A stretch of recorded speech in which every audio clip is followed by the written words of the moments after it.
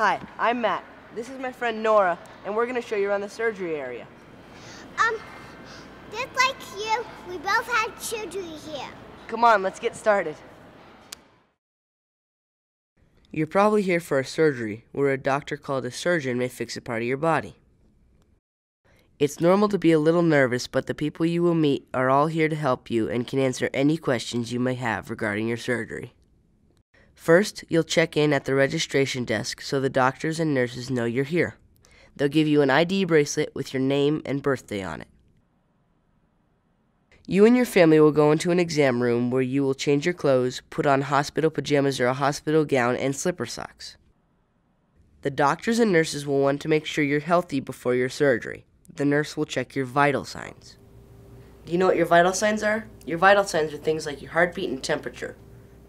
The nurse will listen to your heartbeat by using a tool called a stethoscope. That's called a blood pressure cuff. It feels like a tight hug on your arm or leg. The nurse will use a thermometer to check to see if you have a high temperature or fever.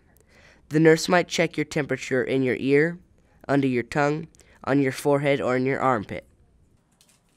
The nurse will need to know how much oxygen or air you have in your body. The nurse will put a tiny Band-Aid with a little red light on your finger or toe. This is called a pulse oximeter. Don't worry, the red light never gets hot. The nurse will also need to know how tall you are and how much you weigh. You and your family will talk with two kinds of doctors. One doctor is your surgeon. The other doctor is the anesthesiologist, or the doctor who gives you your sleep medicine.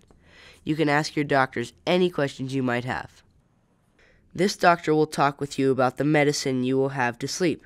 The sleep for surgery is different when you are at home in your bed. When it's time to go into the room where you get your sleep medicine, the nurses wear clothes called scrubs, a hat, and a mask. They wear these outfits to keep it really clean in the room where you get your sleep medicine so that you won't get any germs. Germs can sometimes make you sick. Some kids walk to the sleep room and other kids ride in a bed. This is a room where kids get their sleep medicine. See this big blue pillow? The machine behind this gives you the sleep medicine. See those lights? They might be a little bright, but they won't touch you. The doctor uses them to see better. You'll see your nurses and doctors in this room. Most kids breathe their sleep medicine through a mask. Sometimes the sleep medicine smells funny, so they might let you pick a scent or flavor before you start to make it smell better. Other kids get their sleep medicine through an IV, which is a short name for an intravenous catheter. The tiny tube sits in your vein to give your body a drink.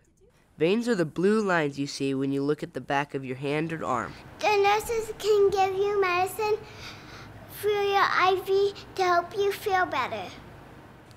When you sleep with this medicine, it's a little different than when you sleep at home. When you're asleep for surgery, you won't feel anything. You'll sleep the whole time the doctor is fixing your body. When the surgery is done, the sleep doctor will stop giving you your sleep medicine. Then you'll wake up in the recovery room. You will also meet a nurse who will help you feel comfortable. Whoever came with you can see you when you wake up. When you wake up, you might get a popsicle, juice, slushies, or other things to drink. Before your surgery, it's important not to eat or drink anything for a little while because the sleep medicine helps your whole body fall asleep, including your stomach. If you have food or drink in your stomach, then it may get sick and make your surgery unsafe. When you're ready to leave the hospital, the nurse will gently take the tape and IV off your hand or arm. It feels just like taking a Band-Aid off. If you are spending the night at the hospital, then you and whoever brought you will go together to your room here. There's a playroom with fun things for you to do while you're here. When the doctor says you're ready, then you'll get to leave the hospital. And then your surgery is over. It's a lot easier than I thought it would be.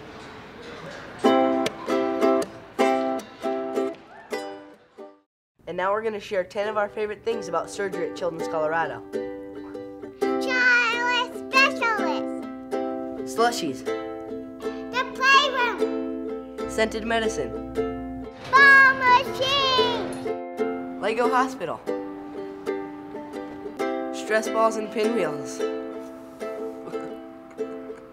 Pop joining us. You're gonna do great with your surgery.